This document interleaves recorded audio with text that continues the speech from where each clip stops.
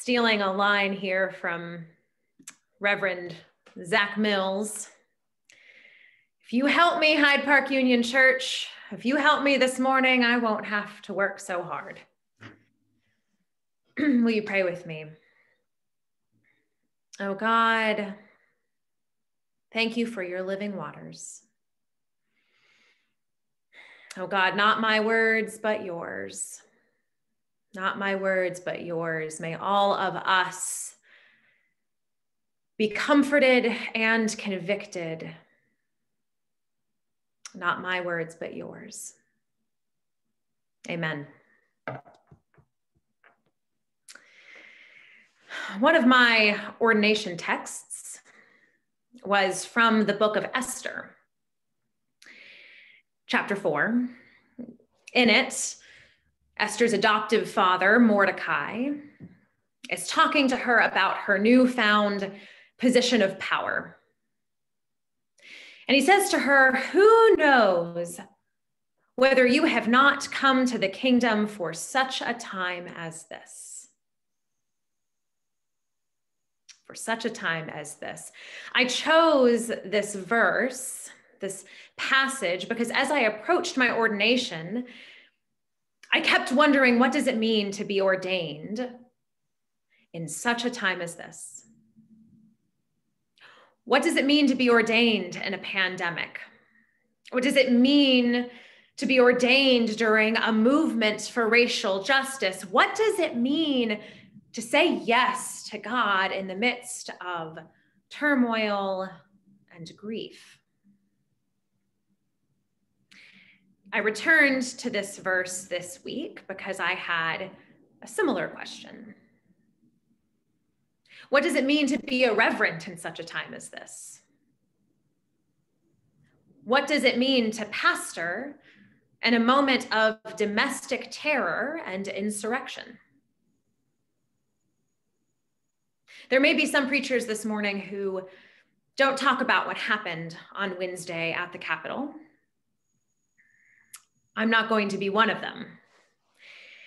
I believe that this is part of my job. It's part of those ordination vows that you all just saw me take.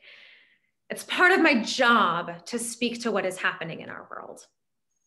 Or in the world of Chance the Rapper, it's my job to speak to God in public and speak to God about the public. It is my sacred responsibility this morning to hold together the events of this week and our texts and tradition, to speak to what God has allowed me to see.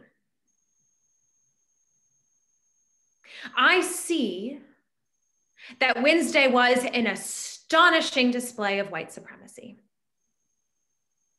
This is not a new topic for our congregation. We've been talking about white supremacy and anti-racist practice for months, but I want to be very clear about what I mean this morning.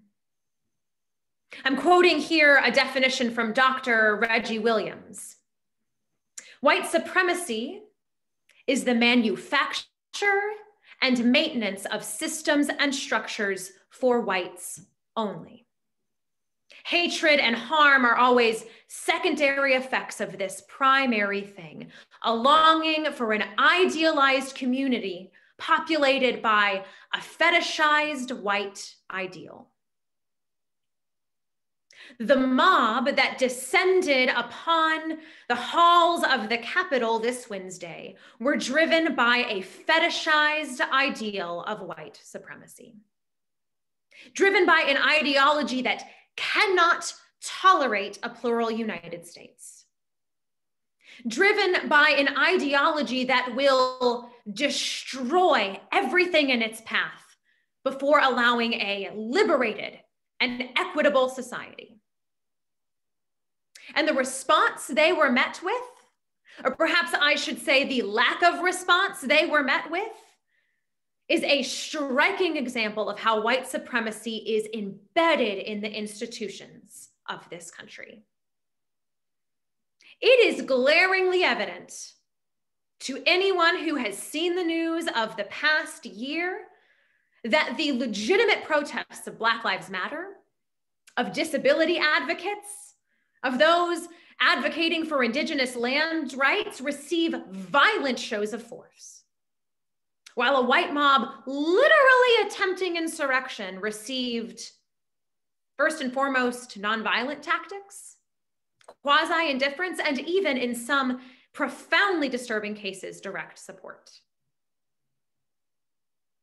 And I see that what happened on Wednesday is not separate from our life as a church and our life as Christians. We can't afford to pretend otherwise. We don't get to draw a circle around our religious life so that we can keep ourselves comfortable. We don't get to block out the events of the public square. Because the truth of the matter is that Christianity had a role to play in this. Many of those participating in Wednesday's attack did so in the name of Jesus. If I sound angry and upset this morning, it's because I am. They did so in the name of Jesus Christ. Not the Jesus of the gospel, not the Jesus whose very birth we celebrated just 16 days ago, but the Jesus that white American Christianity has created in its own image. The Jesus that has been used to justify slavery and segregation and Holocaust and Nazism and extreme poverty and homelessness and white supremacy. We, as Christians, especially those of us who are white Christians, have to acknowledge that Jesus has been used to justify this. And we have to decide what we're going to do about that. And I see that all of this occurred on a holy day. Wednesday was Epiphany. Believe it or not, Wednesday was the 12th day of Christmas. The day when we celebrate the Magi's arrival to the infant king. I want to read the Epiphany story as it's told in the Gospel of Matthew. Chapter 2. Now, after Jesus was born in Bethlehem of Judea, in the days of Herod the king, behold, wise men came from the east to Jerusalem, saying, "Where is he who has been born King of the Jews? For we saw his star when it rose and have come to worship him." When Herod the king heard this, he was troubled, and all Jerusalem with him. And assembling all the chief priests and scribes of the people, he inquired of them where the Christ was to be born. They told him, "In Bethlehem of Judea, for so it is written by the prophet. And you, O Bethlehem, in the land of Judah, are by no means least among the rulers of Judah. For from you shall become a ruler who will shepherd my people Israel."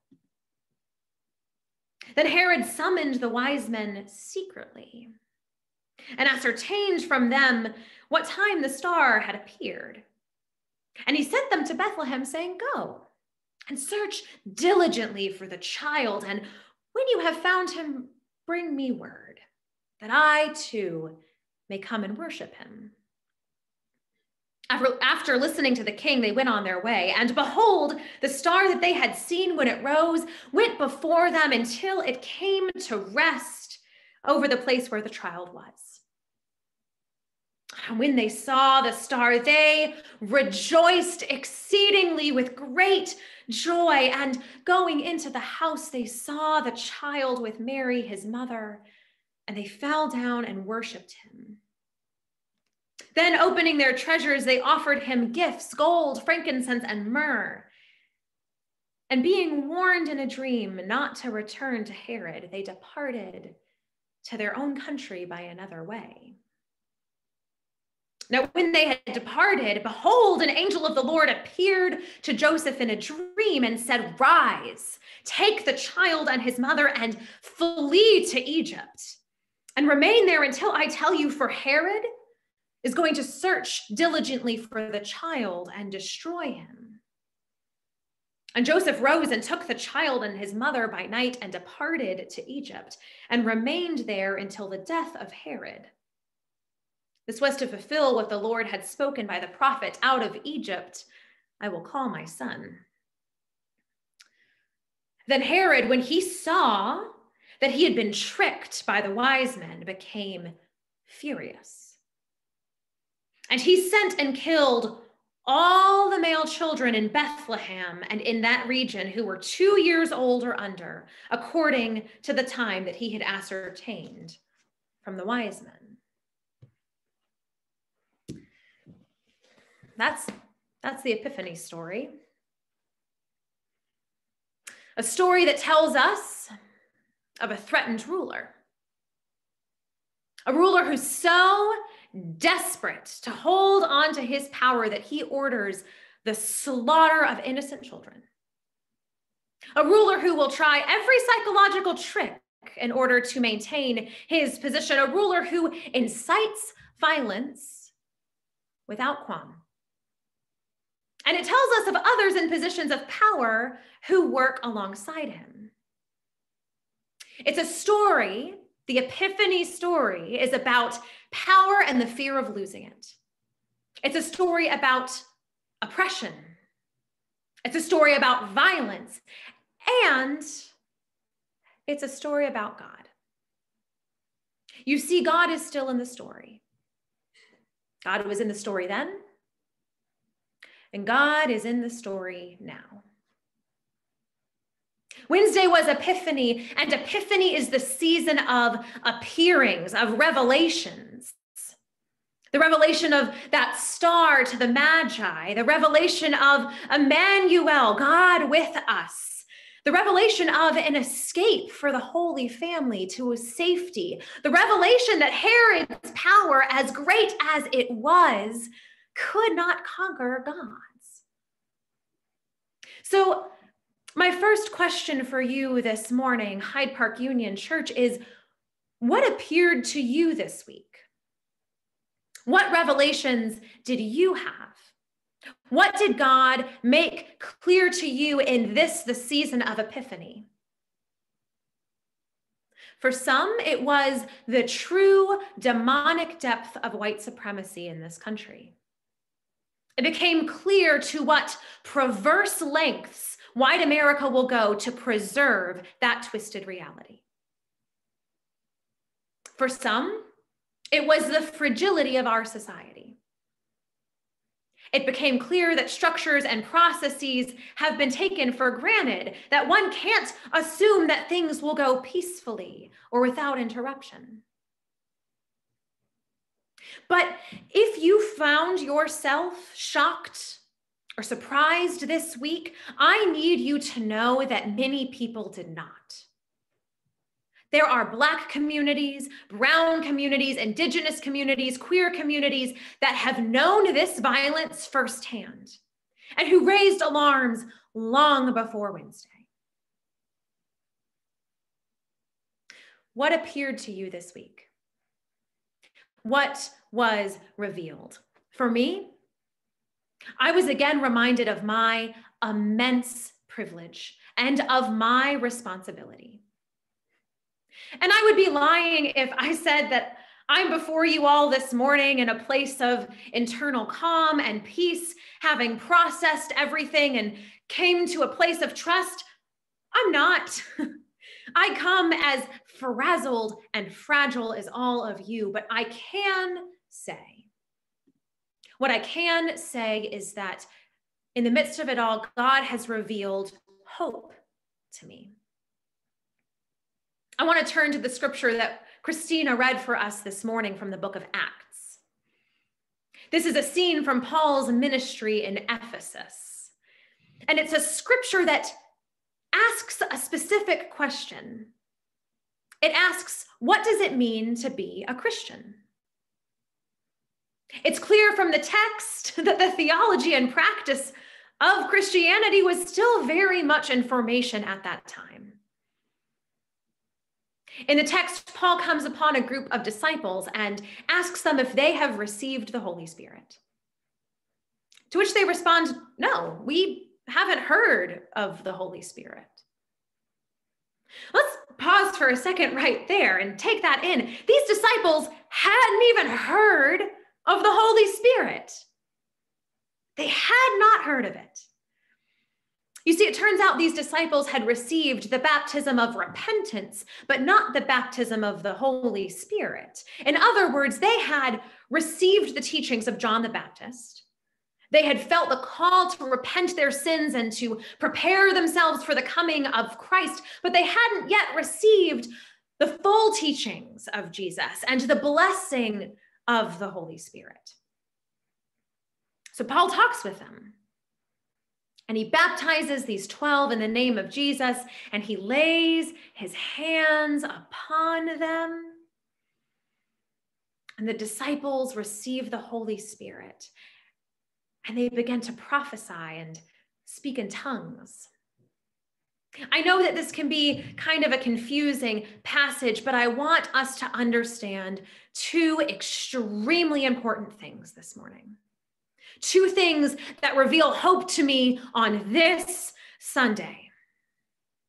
First, Christian fellowship involves change. These disciples were willing to be corrected, to learn, and to grow. They were honest about what they didn't know. They were open to further revelation, and when it comes, it changes their lives. We can't overlook what these disciples did because it's not easy. There are many who will look at the revelations of this week and choose not to accept them, will choose not to see. But church, that's not what Jesus asks us to do. Jesus asks us to be honest and to repent of our mistakes and to change and to grow so that we might all live more fully. And second, from this passage, we learn that the Holy Spirit is essential to our Christian identity. It's part of what makes us people of faith. And what does the Holy Spirit do? Well, the scripture says it allows us to prophesy. All of us, not just Paul, not just ordained clergy, not just the disciples. The text tells us that to be Christian, to be baptized in the name of Jesus Christ, is to receive the Holy Spirit and to prophesy. And when I use the word prophesy, I don't mean tell the future, to be able to know what will happen. Actually, to prophesy means to speak about the present moment. It means to speak about now, to speak about what is happening and what God is doing and how God is still in the story, to speak about God's name on behalf of God's work in the world. Beloved, God is still in the story. It might not feel that way, but I promise God is still in the story. God is still in our story. God is at work in the world right now. God is laboring in the world right now. And our job, beloved, our job is to talk about it. Our job is to tell each other, to tell our friends, to tell our community what God is doing, so that we can all join in. I asked you earlier what was revealed to you this week. So my second question, rather my charge, is to tell you to speak about it. I charge us to be a prophetic church in 2021, to tell what God is doing. If God revealed sources of comfort to you this week, tell someone about it. If God revealed the need for you to take a break, tell someone about it. If God showed you what this country really is, tell someone about it. If God showed you a renewed passion for justice, tell someone about it. Go tell it. Tell it on the mountain, tell it at the dinner table, tell it in your group chat. Tell the good news because our world needs to hear it. We need to see and share the revelation. Go forth and do. Amen.